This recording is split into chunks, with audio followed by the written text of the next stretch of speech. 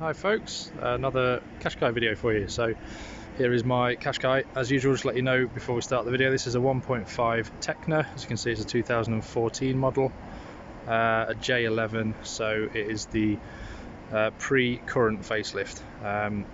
It being a Techno, it's got quite a few of the toys on it. What I'm going to go through with you today is some of the external tips, and also, because I haven't got many of the tips, I'm also going to give you a engine bay walkthrough and a few tips in the boot as well. So first of all, if your car does have the keyless start and entry, you'll have these buttons written, these buttons onto the door handles. There's one on this side, there's also one on the passenger side, but I didn't know if you are aware, there is also one on the boot. If we just look up under here, we have a button in the middle, just below the Nissan badge, see if I can get that. Just here, that is also a keyless entry button. Now what's really useful for that is you can go up to your car. So if we lock it with this side, it's the car locked. If you go up to the boot, you can press that button to unlock it, but you can also just use the button you use to lift the boot will also unlock the car, as well as open the boot. So it's quite a useful tip. With the boot open, I'll show you these buttons. So the lock and unlock button is just here. It's a little little round nub, and what you use to open the boot, if you just hold it, it will unlock the car and open the boot for you in one go. Now whilst we're here, I'm going to go through the cameras as well, because we've got obviously the reverse camera just here. Now one thing you might not realise is your rear camera has a inbuilt washer, because obviously the back of your car can get quite dirty. It's hard to see it, but it's tucked up in this little recess here. So sometimes you may notice when you've reverse parked your car, you'll have like a trail of water coming down here, a bit like I've got at the moment. That is purely because when you put it into reverse, it has washed the rear camera, so it's quite a useful little feature. So the camera locations around the car are that one on the back, and then there is also one above this wing mirror, just here. The lights change.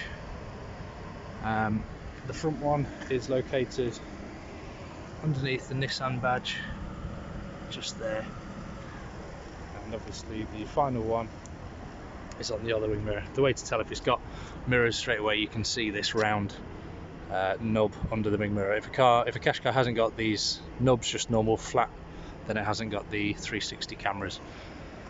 So that's that part. I also just want to give you a tip on the roof racks. These roof racks are the Exodus ones from Halfords.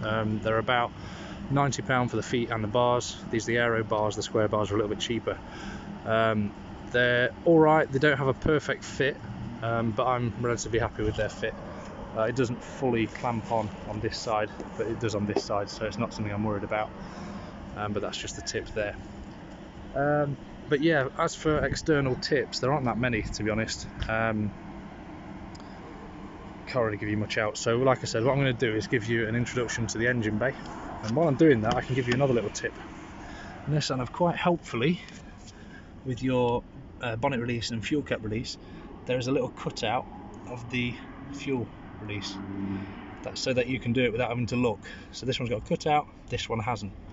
So you don't have to look down, you just feel for the one that's got the cutout and pull it to unlock your boot, the fuel cap. So yeah, let's open the bonnet. Now I haven't got the gas struts on mine that you can buy from Wish, so you have to bear with me while I just put the cap down, or the arm down. Sorted, right. So, in focus, this is the 1.5 DCI. It is a Renault engine. It's relatively decent. So just to give you a tour of the engine. So for things that you need to know about, back here we've got the brake fluid. Just here we've got the coolant. Obviously it's telling you not to open it whilst the engine's hot.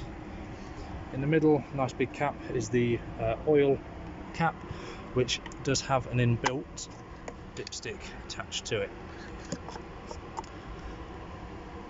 Obviously the battery's just here. The air box with the air filter in is up here, so the feed pipe goes all the way around there to there. Little tip I'll give you, if you've got an unusual rattling, this isn't very well designed. The front part and the rear part, there's no dampening between them, so if you can hear a rattle, especially on idle, it will be most likely this to check. And what I've done is I've ran a piece of foam that I've got from a hobby shop all the way around the outside of it, so it's still got the seal, it's not going to let any rubbish in, but it's stopped that rattle really well. So there's a tip for you there. For filling up your windscreen washer bottle, it's just here, and that's kind of it under the engine bay.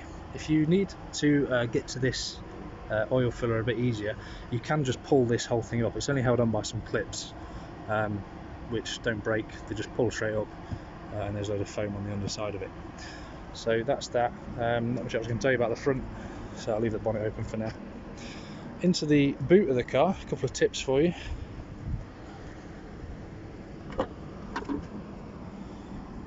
Got the bags there, get the bags out of the way. Free advertising for B&M and Primark for you. Bosh. So, in the boot, you should have this, what they call a false floor, which is these two panels here. Oh, excuse the mess underneath, I've only hoovered the top half because I'm lazy. You can have them in a multiple different ways. That's one way, which gives you like a false floor. So if you've got, I don't know, fragile things, eggs, God that looks bad on the camera, sorry, eggs and, you know, bread or something like that you just want to keep fragile, put them under there and put everything on top. It's really strong. I sometimes have my my parents' 40-kilo dog on it, and it's absolutely fine. So that's that. You can use them both ways up if you want a more, I don't know, it's like a leatherette, plasticky side. You can use that side and just turn it over the other way. You can also use this part as a divider, fitting in those two side parts. 1, 2, and you've got like a divider to keep things separate. This works with this back one on the higher bit or the lower bit. Now, just because it gives you the most amount of boot space, I always keep the boot like so, because you get the deepest boot, the biggest boot space. That's that. As for other things, I'm trying to remember what I was going to do now. So you've got the two straps each side, just for putting things in, like put bottles in and stuff like that. Under the floor of the boot, you should have a either a space saver or a run flat kit. That's what I was going to do for you. So, if you do have your boot at this, like this, how's that going in? One, there we go. So if you have your boot like that, this underneath also is a perfect fit for your parcel shelf.